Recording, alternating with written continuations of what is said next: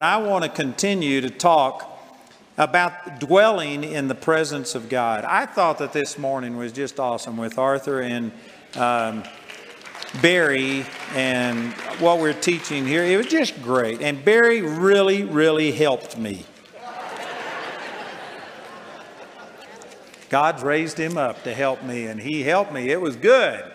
But we were just talking about the presence of God. If you've missed any of that, I'd encourage you to get that little USB and to get these lessons, because this is the kind of thing that you have to go over and over, and it has to become a part of a lifestyle. It can't just be something you hear one time. But I've been talking about that you have to dwell in the presence of God. So much of God's blessing and supply and just everything that he wants to do in our life is dependent upon us dwelling in him. Barry, that was powerful out of 1 Timothy or 2 Timothy chapter 2 about us opposing ourselves. God gives us these things, but you can do things that will oppose yourself and stop God's blessing from manifesting in your life. This morning I talked a lot about how the scripture just talks about how that he's with us. He'll never leave us nor forsake us. And I want to use this passage here in Luke chapter 24 to illustrate this. This is Resurrection Day. The first few verses of Luke 24 are about the women who went to the tomb and found the stone rolled away and that Jesus was gone, and they had a vision of angels. And so after this is still on that same day. It says, starting with verse 13, this is Luke 24:13, and behold, two of them went that same day to a village called Emmaus, which was from Jerusalem about 80 furlongs. That's 7 miles. And they talked together of all these things which had happened.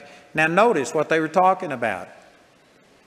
They were talking about the resurrection. They were talking about the reports that Jesus was raised from the dead.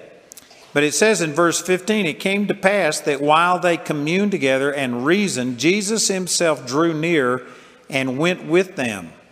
And their eyes were holden that they should not know him. Now get a picture of this. These are two of the disciples. It doesn't tell us exactly which ones they are. One of them was named Cleopas, and that could have been an uncle of Jesus, because Jesus' aunt was named Mary and her husband was named Cleopas. They were talked about. And so, but it's possible, but you know, we don't know if there was more than one Cleopas, so we don't know for sure. And then it talks about when they go back to the rest of the group, they said, the Lord hath appeared unto Simon. And it implies that one of these people was named Simon. We don't know for sure if that was Simon Peter. I have no way of knowing. But regardless of whether these are some of the notable people in the Bible, they were disciples. And they were some of the inner circle, because after this appearance, they went back to Jerusalem and were immediately received into that inner group. So they were either some of the 11 disciples, the apostles of Jesus that were left, or they were certainly in that second group of 70 that were sent out or something. They were some of the very close ones that had known Jesus throughout his ministry. And yet, here they are talking about the resurrection. Jesus comes and walks with them, and instead of this causing joy and rejoicing because here's Jesus walking with him, they didn't even recognize him. That's astounding to me. And did you know that this is not unique? I forget now. I think that there's 14 resurrection appearances listed in Scripture, and you have to, like for instance, this study Bible that I have, the 4 Gospels, you've got to arrange the Gospels in chronological order to come up with that, because many repeat the same thing. But I've been able to identify, I think, 14 different times that Jesus appeared to people after his resurrection. And in every instance, sometimes it's more subtle than others, but in every instance, the people didn't recognize him. And most people haven't thought about that. But it's obvious. Right here, these are some of his inner circle. Maybe not the 11, but some of the ones who knew him very well, had been with him for years, and they didn't recognize him. You can turn over, I'll be back to this, but turn over to John chapter 21, and let me show you this instance.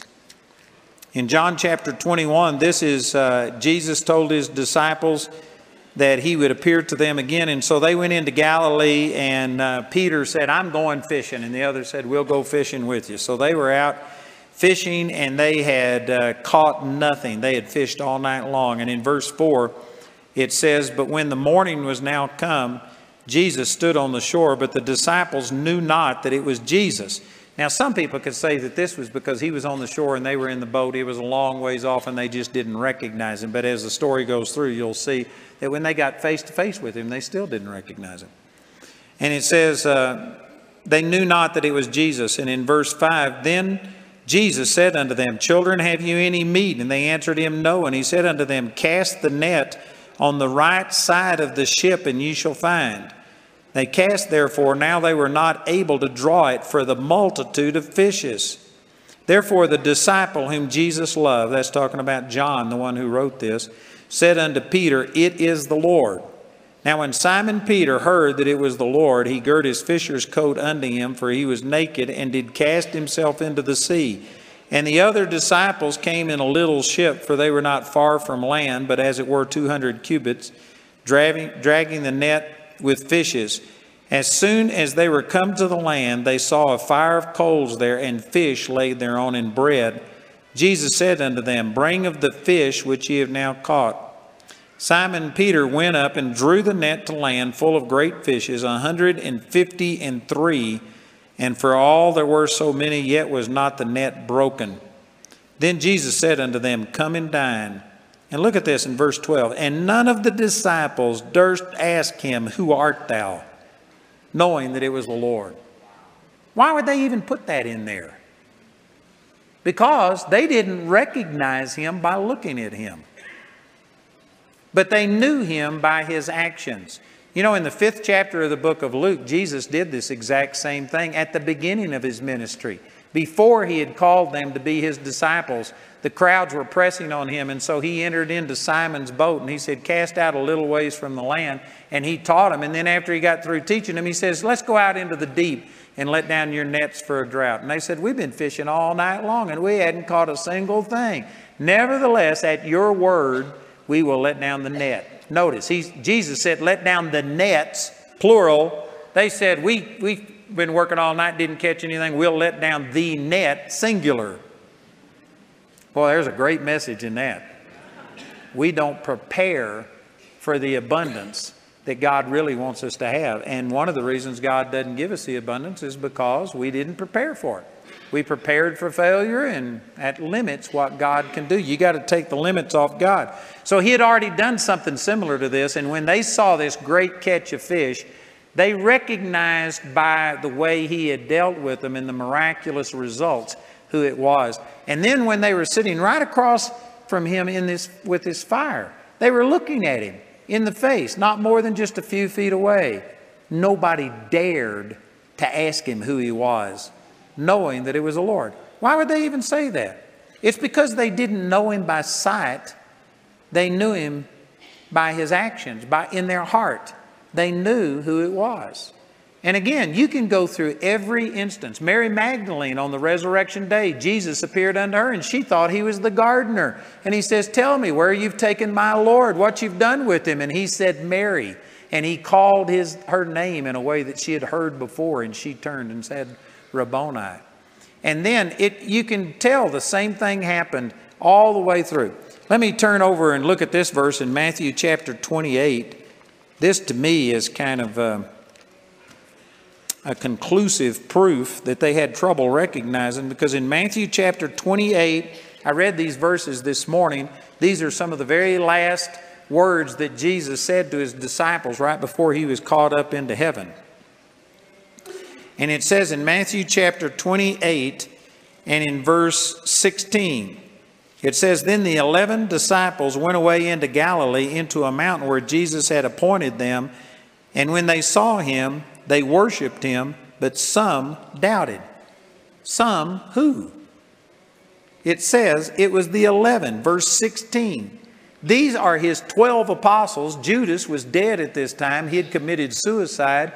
And this is Simon Peter, John, Andrew, Philip, Thomas, Bartholomew, all of these 11 people that had lived with him 24/7 for 3.5 years.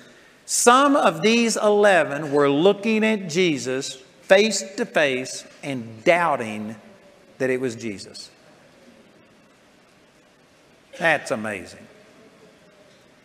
You know, many people think that if I would have been one of Jesus' disciples, man, I'd have been a believer. You know, it's much, much easier on us than it was on them. I don't have the words to really explain this. I've tried 2 or 3 times and it never seems to come out right. But look over here in 2 Corinthians chapter 5. I'm coming back to Luke here in just a minute. You need to ask the Holy Spirit to help you to get what I'm saying, because, like I said, I don't think like I've ever said it real good. But in 2 Corinthians chapter 5, of course, verse 17 is a verse I use a lot. But in verse 16, Paul said, "Wherefore, henceforth know we no man after the flesh. Yea, though we have known Christ after the flesh, yet now henceforth know we him no more." And then he goes on to say the reason for this is because if any man is in Christ, he's a new creature. Old things have passed away, all things have become new. Another way of saying this is that he doesn't know people just based on their physical things, how tall they are, what color they are, whether they're male or female. He knew people spirit to spirit. He had learned to judge people not based on the color of their skin or the way they clothe themselves or anything like this, but he knew people in the spirit realm. And he was saying that at one time he knew Jesus after the flesh. Now, Paul never was one of the 12 apostles. He was a student of Gamaliel, and he was actually one of the Pharisees that persecuted Christians even to the point of death. But it is inconceivable that anybody living in Jerusalem, a Pharisee who hated what Jesus was doing, it's inconceivable that they never saw Jesus. Jesus caused a huge stir. Everybody in Jerusalem knew who he was. And it often says that the Pharisees and the scribes were at Jesus' meetings mocking him. I believe that Paul had seen Jesus, and that's what he's making reference to. He says, at one time I knew Jesus after the flesh. He could have told you exactly how tall he was, how long his hair was, what color his eyes were, his mannerisms. He knew him after the flesh at one time, but he says now we don't know him that way anymore. And knowing God after the flesh is actually a hindrance to knowing who he really is. Did you know that when Jesus walked on this earth, he was sinless. He was the Son of God. But he had a human body. It was a sinless human body, but it was human. He got tired. He sweat. Jesus smelled. Jesus had to take a bath. Jesus had to go to the bathroom.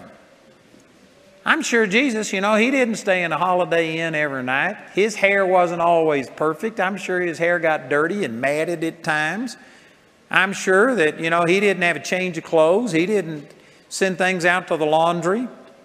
And I'm sure that his clothes were dirty. When you looked at Jesus, it took faith to believe that this was God because he was so human.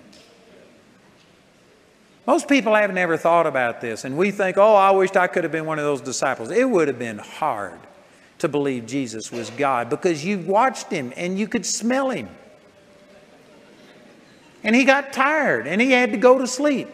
The Bible says that God says, I am the Lord, I slumber not. And yet you see a man who is God, and yet he's sleepy, and he's tired, and he smells, and he's hungry, and you have to do things for him. It would have been hard to be one of Jesus' disciples and look past that flesh and see who he really was.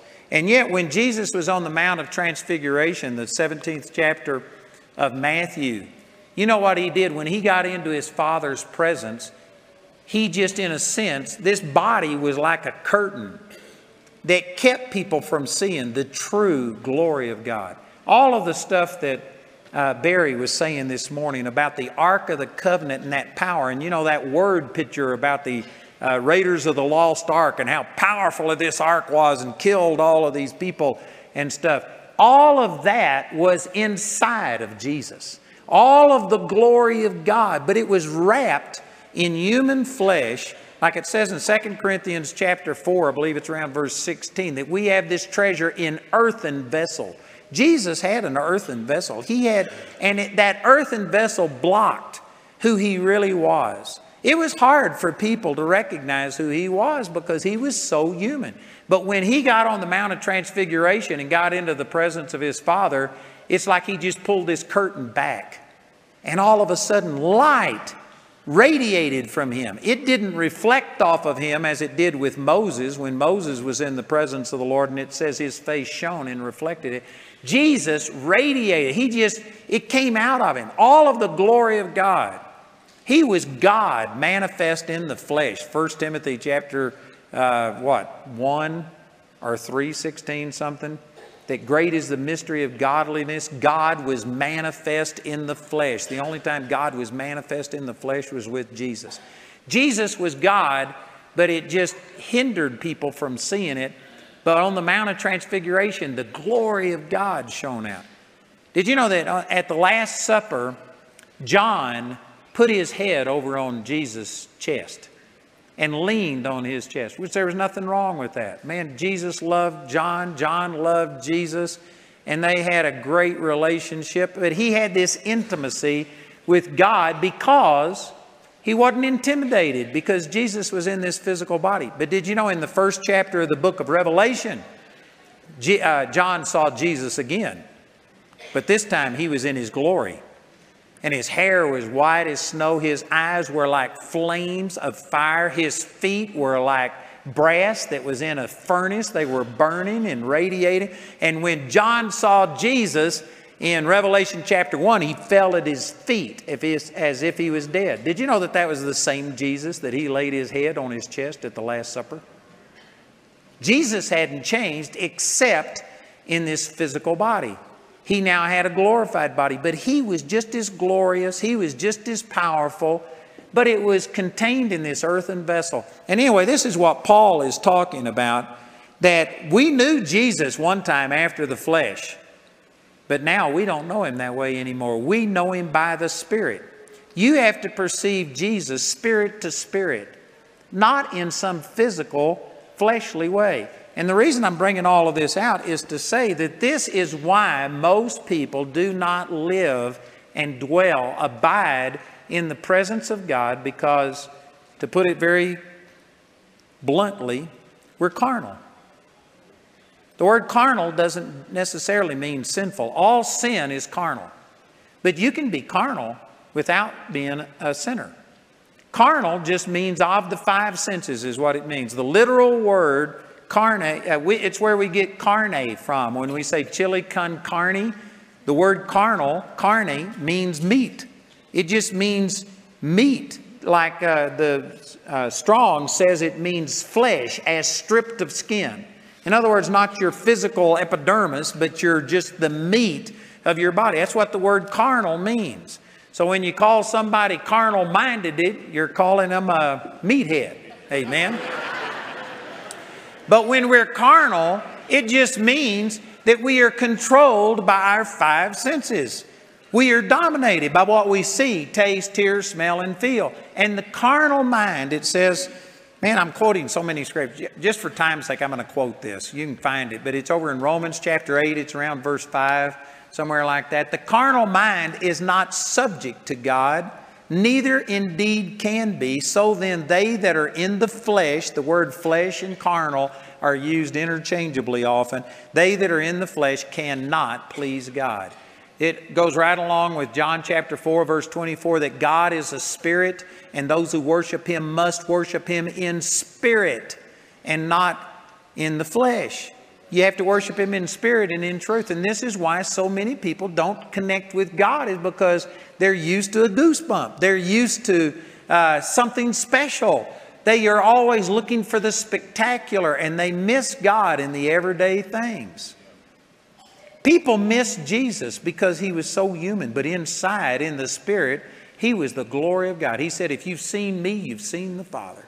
Hebrews chapter 1, verse 3, that he is the express image of the Father, a perfect representation, identical to the Father. And Paul said, we used to know him by the flesh, but now we have to know him by the Spirit. These disciples on the road to Emmaus were talking about Jesus. They were talking about his resurrection. Jesus, the one who they longed to see, was walking with them and talking to him, and they couldn't recognize him. Not because he was in a different body, because later in this same day, after these disciples go back to Jerusalem and they're telling everybody, we saw him, he walked with us on the road to Emmaus. Jesus appeared in the midst of them. And he told Thomas, he said, I mean, not Thomas, but that was 8 days later, but he told that group of people right then, he says, touch me and feel, because a spirit doesn't have flesh and bone as you see me have. And so he says, touch me. He was real. It wasn't like he was in a different form. It's not like his body had changed. And 8 days later, he told Thomas, he says, stick your finger into the print of the nails, thrust your hand into my side, and be not faithless, but believing. Jesus had the same body. Why didn't they recognize him? What was going on?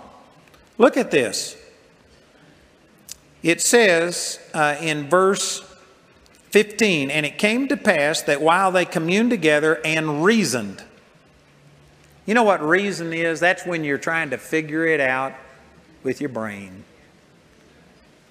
I can guarantee you when they heard the report of Jesus being alive from the dead, the Holy Spirit quickened that to them. I bet you there was excitement. That's the reason they were talking about it. They hadn't totally rejected it. The Lord was dealing with them, but their reasoning was getting in the way, and their reasoning blinded them to who God really was. They were operating out of their brain. They were trying to recognize him by physical sight instead of letting their heart lead them. Again, I fail with words to be able to say what I'm trying to say. But you have to know God on a heart level. It can't be in just physical, natural things. I have people all the time say, if your son was raised from the dead, why don't you just give a doctor's report, prove it, go on television, let's broadcast it to all of these television networks, and let's just make people believe. That's not how it works. With the heart, man believes. You cannot argue a person into anything. I've had people with the same logic say if they've really been inside of Noah's Ark. There's a guy here in Woodland Park who's walked inside of Noah's Ark and has a piece of the wood and stuff.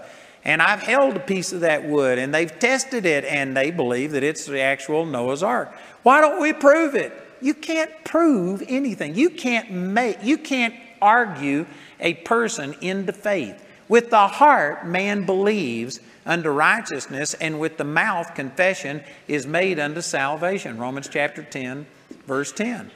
You can't argue a person, and yet most of us are trying to do things to argue people into these things. When it comes to creationism versus evolution, you know, we give a lot of physical facts. I've got a lot of teaching on that. I've had some scientists and people who are well-versed on my programs, and we give enough physical facts to show people that when people say it's a fact that evolution is true, we can show you it is not a fact.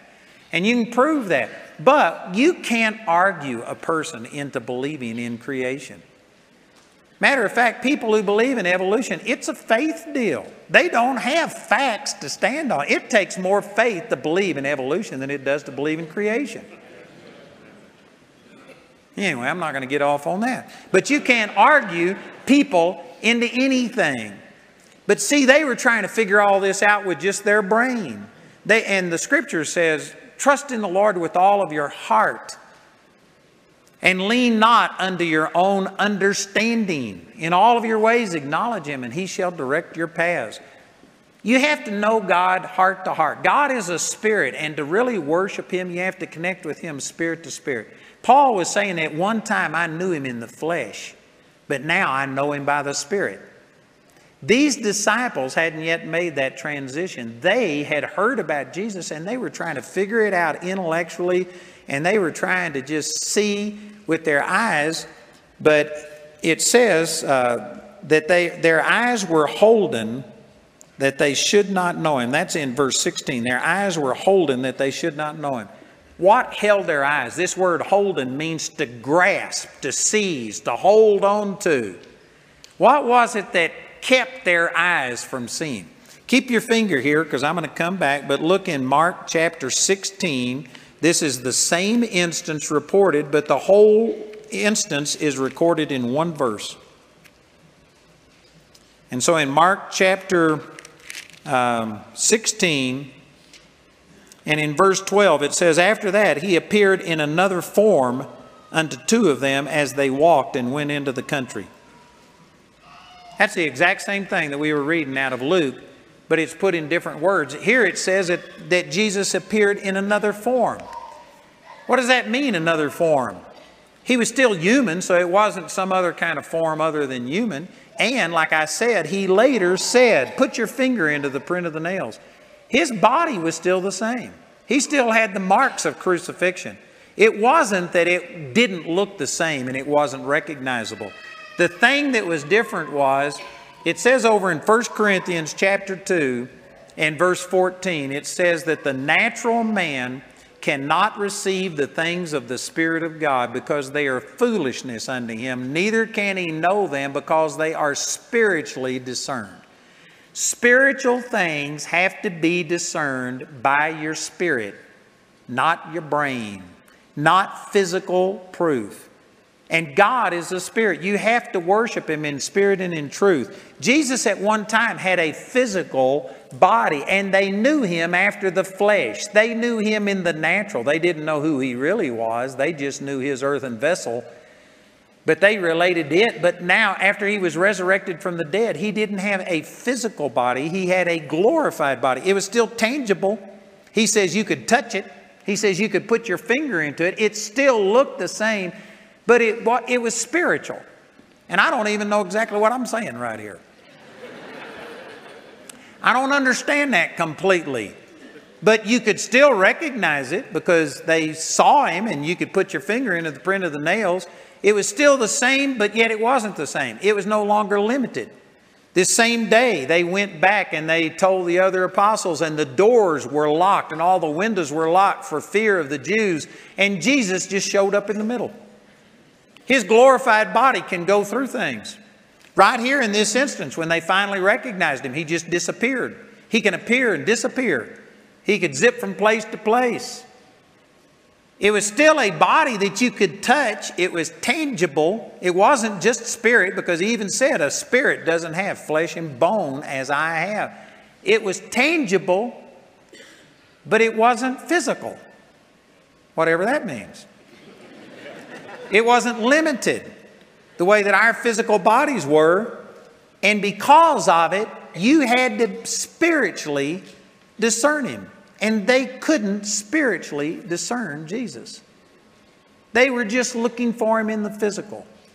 And the reason this is so powerful to me, the Lord spoke this to me, I don't know, 30-something years ago. And this has been one of my favorite things that God ever showed me. And the Lord showed me that he's with me just as real as if he was standing here in his physical body.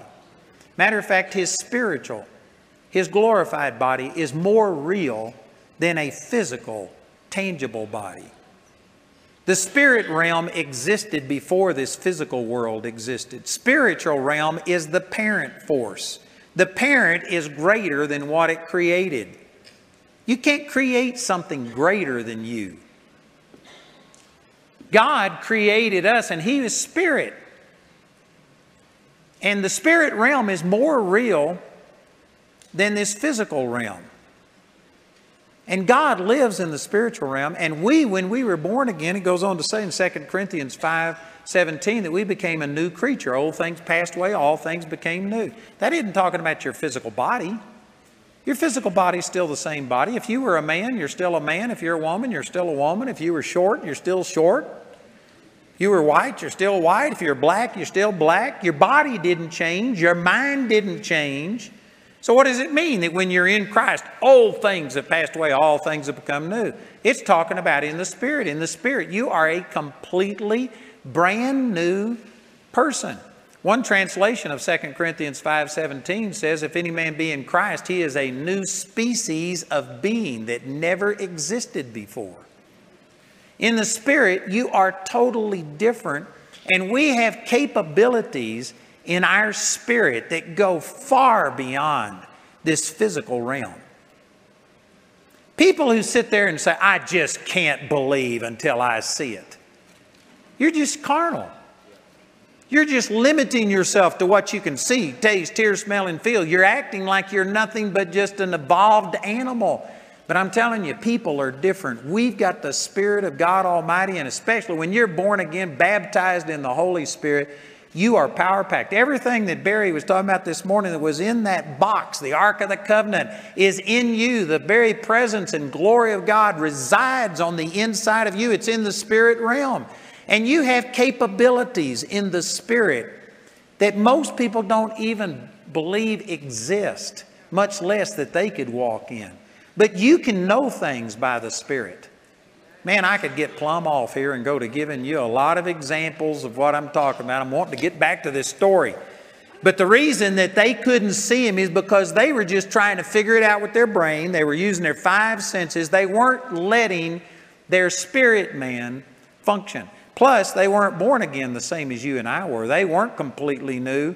They didn't have this new birth yet, and so it was a little bit different for them. But for us, there are many Christians today that still don't perceive God with them because they're just trying to discern Him in some physical, natural way. But He has to be spiritually discerned. And like I was talking this morning, you need to write on your heart these truths. You need to try and grab hold of what I'm saying and say, Father, thank you that whether I can perceive it with any of my senses, whether there is any physical evidence or not, your word is proof. And I just write on my heart that you will never leave me nor forsake me, that you are here in all of your glory. You have to write on your heart that, man, I am full of God. The fullness of the Godhead dwells in me bodily, Colossians chapter 2, verses 9 and 10. I'm complete in Him. As Jesus is, so am I in this world. 1 John chapter 4, verse 17. That I am created in righteousness and true holiness. Many people just go look in the mirror and they say that can't be true because you look at yourself and you see scars from your ungodliness. You see all kinds of things. In your mind and in your emotions, you have scars of all of your problems and things that have happened. And most people only function in the carnal, physical, natural realm, and they just say, can't see it. But in the Spirit, you are identical to Jesus. You have His life, His power. All of that's in you. God is with you constantly. And you have to write these things on your heart by speaking it out your mouth and believing it. So these disciples could not recognize Jesus because they were reasoning. They were in the natural. They were functioning from their mind instead of from their heart. And that's the reason they couldn't perceive Him. Spiritual things, spiritual beings have to be discerned spiritually, not carnally, not physically. And so it says in verse 17, and He said, this is Jesus, said unto them, what manner of communications are these that ye have one to another as ye walk and are sad? Now think about what they were talking about. They were talking about Jesus. They were talking about Jesus being resurrected from the dead. They were talking about the women who had said, we've been to the tomb. We saw a vision of angels. And Jesus is resurrected from the dead. They were talking about all of the right things, but they were talking about it in doubt and unbelief with the limitation of their physical minds. And boy, this is a great truth. For us to dwell in the presence of God, you've got to talk about that in faith and not in doubt and fear and all of these other things. One of the points I'm going to make later this week is that you've got to have the right impression of God. There are some people that constantly keep their mind stayed on God, but they believe God is angry at them, and they bear that bitterness and hurt and shame and condemnation. If you're doing that, it's actually detrimental to have your mind stayed on God if you think that that's the way that God is, because you're just constantly living in condemnation. These people had their mind on God. They were talking about the things of God, but they were talking about it in unbelief. You got to do this in faith or it doesn't do you any good. We got a lot of religious people today who do keep their mind stayed on God, but it's all unbelief, the things that they're saying. They're thinking the wrong things. So he says, what is this communication you're having? And you're sad. These men were sad. And one of them said, this is amazing to me. One of them said, whose name was Cleopas, answering said unto him, art thou only a stranger in Jerusalem, and knowest not the things which are come to pass in these days? And Jesus said, what things? You know, the Lord will let you talk. If you want to get in and just gripe and complain and spew out all of your problems and stuff, He'll let you talk. But it's amazing how we think that God just doesn't know what's going on. Nobody knew what had happened to Jesus as well as Jesus knew what had happened to Him. And they're saying, man, you just don't know. We do the same thing. We go before the Lord, oh God, the doctor said, and you feel like you've got to tell God every gory detail and let Him know just how bad your situation is. God, did you hear what this person said about me? God, do you understand how critical my financial need is? Over in Matthew chapter 6, when Jesus was teaching on prayer, He says that it's not to tell God what's going on, because your Father in heaven knows what you have need of before you ask. Prayer is not an opportunity to inform poor misinformed God of your situation. And yet we do this all of the time. This is amazing to me how they are saying, what's wrong with you? Don't you know what has happened? Man, Jesus knew. He not only knew what had happened in the natural, He knew what happened after He died. He knew what had gone on for the last 3 days. And so He said, what things? And they began to say in verse 19, they said unto Him concerning Jesus of Nazareth, which was a prophet, mighty in deed and word before God and all the people. You know, they were willing to call Him a prophet, but they had backed off of Him being the Savior of the world, which they had made that confession. They said, thou art the Christ, the Son of the living God, in Matthew chapter 16. But now they'd backed off that confession because of the results that they were seeing. And in verse 20 it says, and how the chief priest and our rulers delivered Him to be condemned to death and have crucified Him. But we trusted that it had been He which should have redeemed Israel. You know, the way they're talking about this is in the past tense, that their faith back then was this. But because of the death and the burial, their faith had been shaken. And they said, and beside all of this, today is the 3rd day since these things were done. Yea, and certain women also of our company made us astonished, which were early at the sepulchre. And when they found not His body, they came, saying that they had also seen a vision of angels, which said that He was alive. And certain of them which were with us went to the sepulchre and found it even so as the women had said, but Him they saw not. That's talking about Peter and John, who ran to the sepulchre and went in and found that the body was gone and saw this vision of angels. And then in verse 25, then He said unto them, O fools, and slow of heart to believe all that the prophets have spoken. Boy, there is so much in this. I have meditated on these verses thousands of hours. I just have to say some things and let you go flesh it out. But this is the resurrected Jesus. He is perfect. And He came to them to reveal Himself unto them. He came to them because He loves them. He was trying to bless them. They were distressed and He came to help them. And yet here's the resurrected, all compassionate, loving God speaking to His disciples that He's trying to help them. And He says, you fools, you're slow of heart to believe. Did you know that there's just a bunch of people, I'd say the majority of people today, that they would never say things like this because it's not sensitive. You're insensitive. You're being unkind. You got to be sweet and kind. Here's the resurrected Jesus saying, you fools, slow of heart to believe. There was no malice in it, but they were foolish. He had prophesied to them 14 different times that He would be crucified and resurrected again.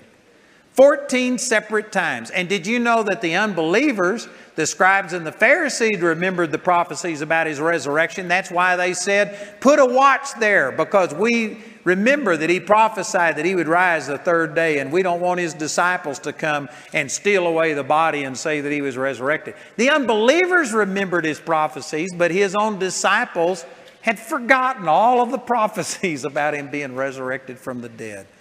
That's foolish. And Jesus said, you fools and slow of heart to believe. There was no malice. He wasn't mean, but it was foolish what they were doing. I personally, maybe it's just because of my personality type, God speaks to you, I guess, the way that you are, or the way that you understand. But God has told me before, that's foolish. It's stupid. Quit doing that. I believe God will just tell you things sometimes. There's no malice on his part, but we do a lot of stupid stuff. Amen. God will tell you you're stupid. Amen. You know, we become so touchy-feely and so sensitive that if a person says you're fat, you get offended. You got to say, well, you're a little challenged in this area. No, you're fat. Amen. You're short. You aren't vertically challenged. You're short. Get over it. Both your feet reach the ground. You're the perfect height. Amen. But we got people that are just so sensitive about everything. The way that our society is developing to where you can't say or do anything without offending somebody is wrong. You need to toughen up. And a lot of it comes because we won't even let our kids compete anymore. There are no winners or losers. Everybody's a winner. It's not so. Some of us are losers. Amen. You don't have to stay a loser. You know, my granddaughter came home and she had a trophy for something. And my son Peter said, well, what did you win this for? He says, well, everybody got a trophy because we are all winners. And he took it away from her. He says, that's not true. He says, you aren't all winners. There's some people that do better than others. And I think it's good for you to realize you aren't as good as you could be, and it will inspire you to improve and get better. But we've got people now that you just can't stand the fact that something might be wrong with it. Some of us are just ugly. Some of us are fat, and some of us are just other things. And you know what? You don't need to let it bother you. I mean, paint your barn, make it look as good as you possibly can. But it's the inner man that counts. There's some of us, there's some people that honestly, they just don't look very good, but they're awesome, lovely people. I'm thinking of somebody right now. I won't tell you who I'm thinking about. But there's a minister friend of mine that this guy, I mean, he's just homely. And yet he's an awesome person, and you can see his heart, and it comes through, and everybody just loves him. Get over it, amen. Go get one of those makeovers and look as good as you can, and then just get with it. But you know what? Sometimes the Lord will just tell you things. He's telling you, oh fools, slow of heart to believe all that the prophets have spoken. Ought not Christ to have suffered these things and to enter into his glory? And beginning at Moses and all of the prophets, he expounded unto them in all of the scriptures the things concerning himself. Did you know how you get past your reasoning? You know how you get out of this carnal mode? To where I don't feel God with me. I just can't believe it if I don't feel it. You know how you get past that? You stick your nose in the Word. He used the Word to reveal it unto him. John chapter 6 verse 63, Jesus said, the flesh profits nothing. It's the Spirit that quickens. The flesh profits nothing. The words that I speak unto you, they are spirit and they are alive. We put so much emphasis on the flesh. Man, I could spend hours on this, but we are becoming increasingly, even Christians, more and more carnal to where there is a physical, natural explanation for everything.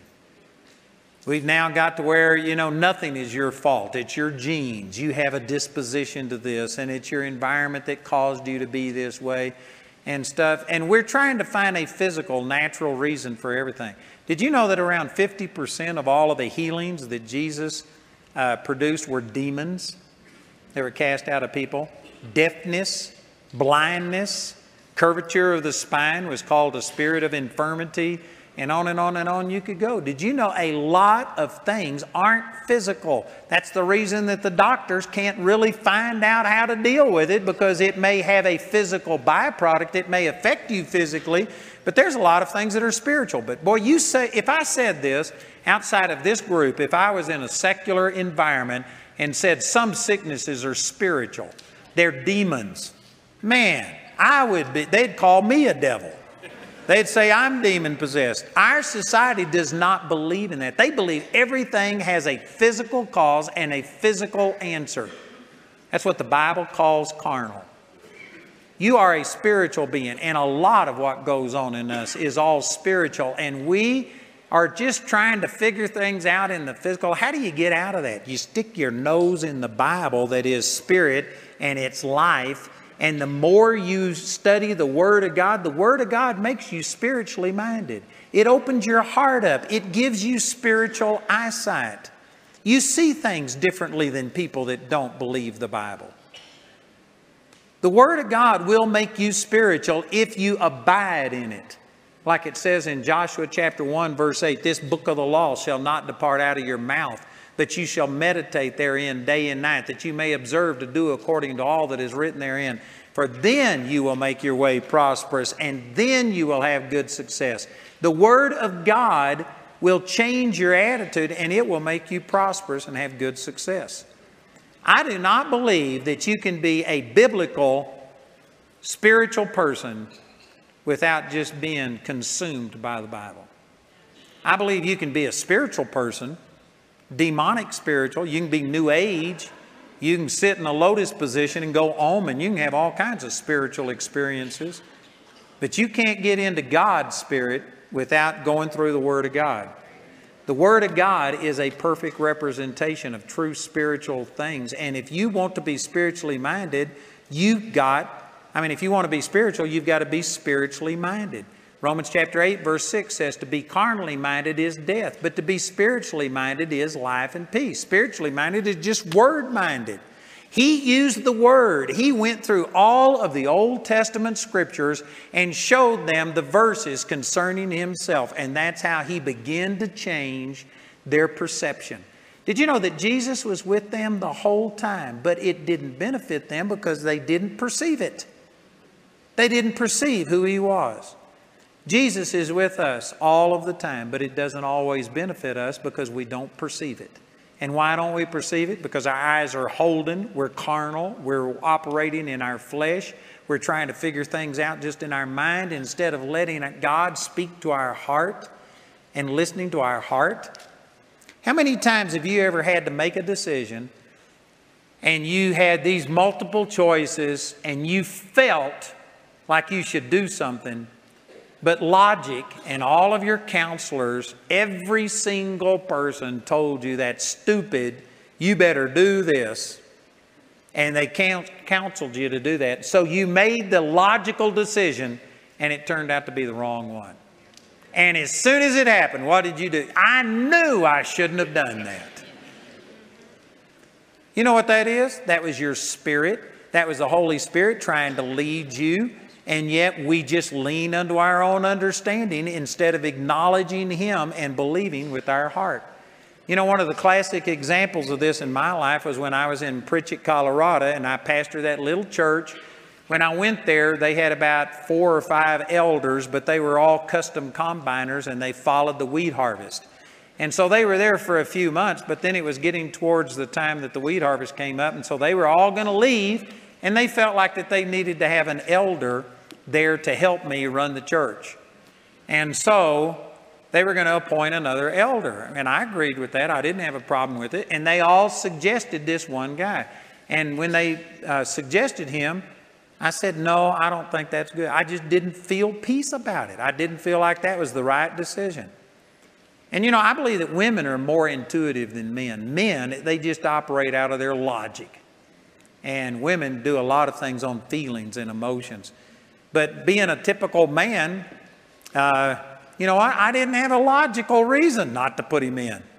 I told him, I said, I just don't feel right about it.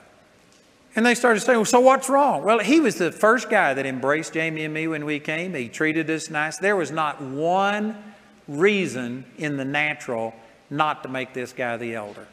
It looked good. It was logical. Everything about it was good. But not everything that's good is God. And so anyway, after a week or two, and it was getting close to the deadline when they left, they just pressured me, and I said, all right. So we ordained him, put him in as an elder. They went on wheat harvest, and the very first week, this guy turned into the devil personified. He said that I was stealing money from the church. He accused me of committing adultery, accused me of doing dope, getting drunk, sexual immorality. I mean, he accused me of everything. He just turned into Satan himself. And when that happened, I said, I knew I wasn't supposed to do that. And I drove a stake in the ground right there. And I said, you know what? From now on, I don't care how logical something looks. If I don't bear witness in my heart, if I don't feel peace about it, I'm not going to do it. And I probably haven't done that perfectly, but I really can't think of a time I haven't done that since then. I mean, to the best of my ability, there's been times when there's no reason I shouldn't do something, and I don't do it because I just don't feel like it. I don't feel peace about it.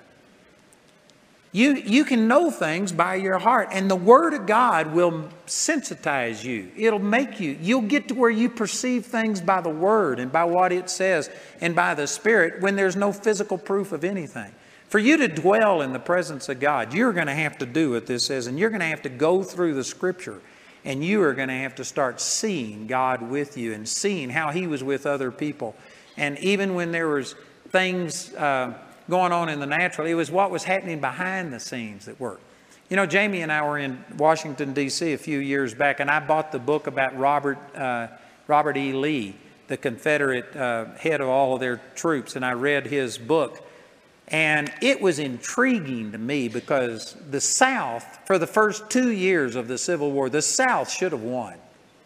They beat the North multiple times. I mean, there was one time where they literally had the Northern troops cut off. Lee had given orders that if his orders would have been followed, the South would have won the Civil War. And yet it didn't happen. And it was just miscommunication and one person just refusing to do what he told them to do, or there was this mistake made, or the communication would be changed by. I mean, it was weird, and it was interesting. But here's what I'm trying to get at: when I read that, I was so disappointed because it's like reading in the Old Testament when people would go out and they would go to a battle and they would have 2 and 3 times the force of the enemy. I mean, the enemy would have 2 and 3 times as much as them, and yet they would win. And yet the Bible tells you what's going on in the spiritual realm. The reason was because the Spirit of God moved when the sound went in the mulberry trees. Because an angel went out and killed 145,000 people in one night. See, the Bible not only tells you what happened in the natural, but it shows you what's going on in the spiritual that made these things happen. And as I was reading this book, I just wanted so much to know, why did these things fail? Why did it happen this way? It shouldn't have happened that way, and it did. And I just know that in the spiritual realm, it was God moving behind the scenes to make the outcome that we have, but I couldn't tell what it was. They were only telling the things that were going on in the physical. And I thought, man, this is so inferior compared to reading things in the Bible where they give you the spiritual stuff. When you read in the Bible, it'll begin to start showing you what's going on behind the scenes. You'll begin to start seeing things differently. And this is what Jesus did. He referred them to the Word. He showed them through the Word. The Word was spirit and it was life. And it brought them out of their carnal reasonings and began to start having them think spiritually. And then it goes on to say in verse 28, it says, and they drew nigh unto the village whither they went, and he made as though he would have gone further. And there's a great truth here. I'm not going to elaborate on this, but the Lord does not force himself upon you. You know, my mother always taught me that if somebody asks you over, the first time you always turn it down.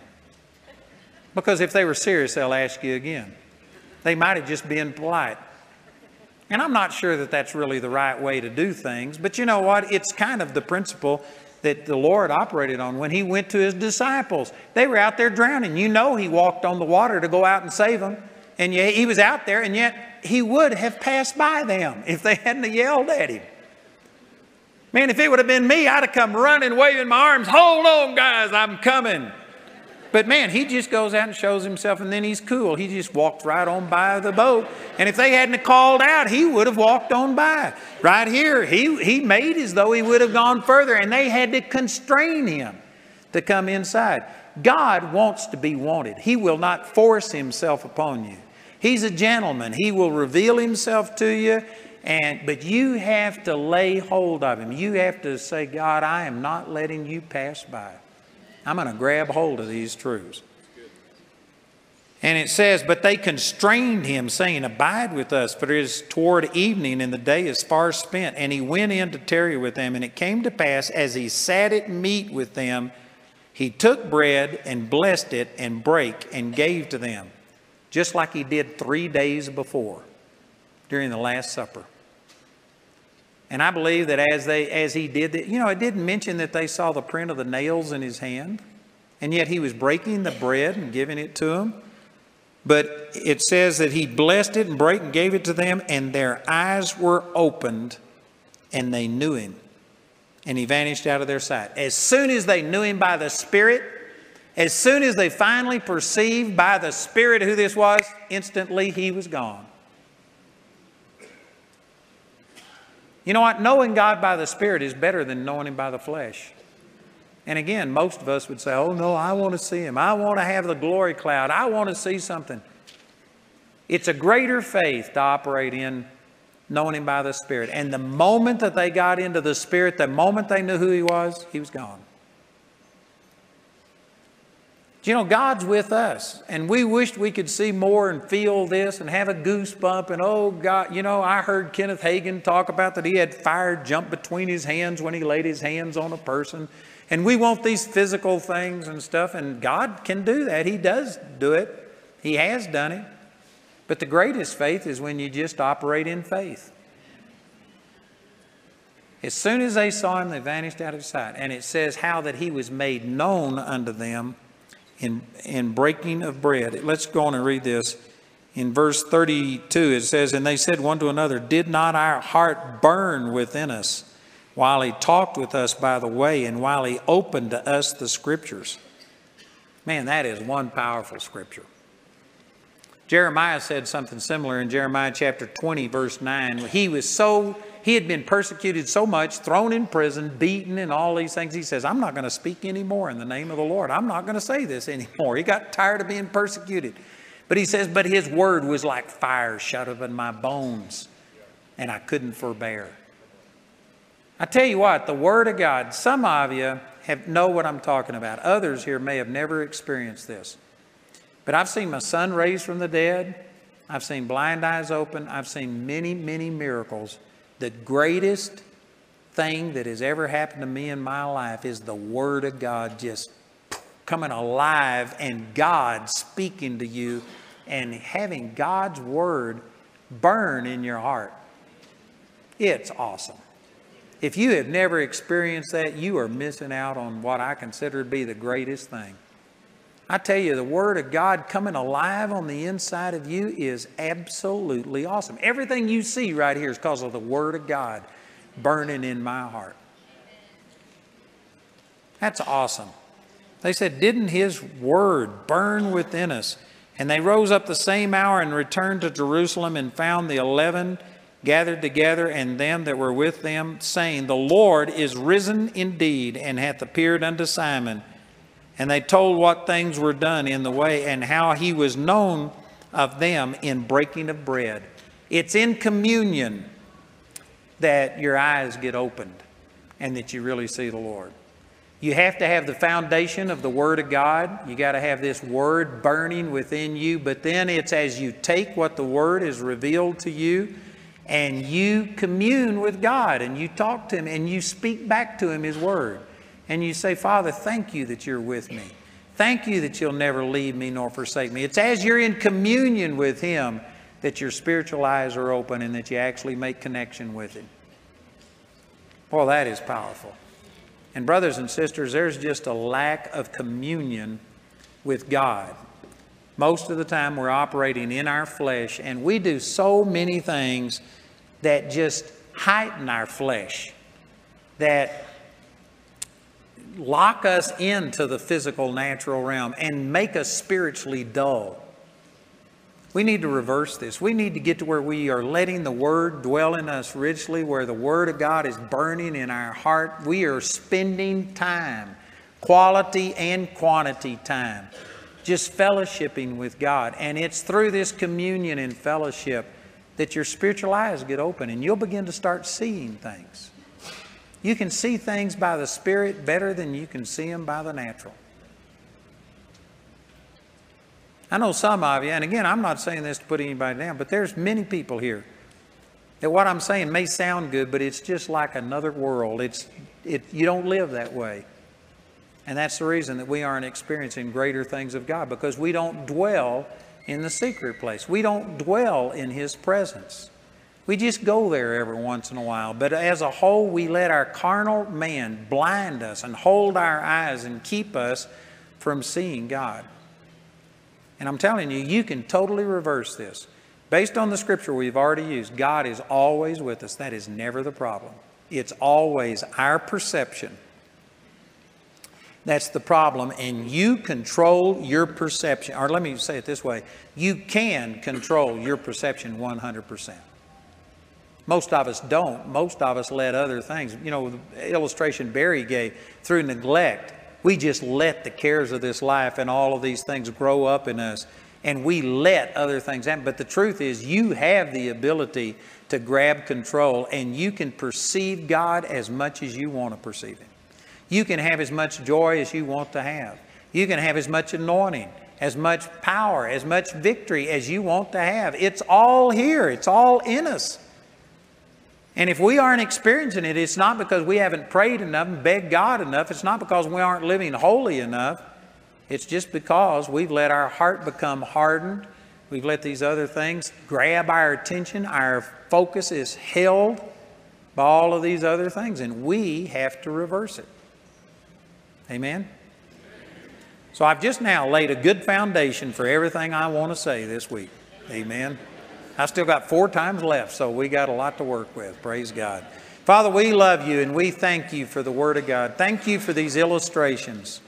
Thank you for recording these things so that we could see how people who knew you in the natural and knew you intimately didn't even recognize you because you were spiritually discerned. And Father, I pray that tonight you help us to recognize that the problem isn't with you. The problem is our blindness, hardness of heart that blinds us to things. And Father, tonight we repent of those things and we want to be in your presence. We want to experience and understand your presence. We want our eyes open to your presence. Father, we want to dwell there. We want to get to where we know you more than we know the physical, natural things.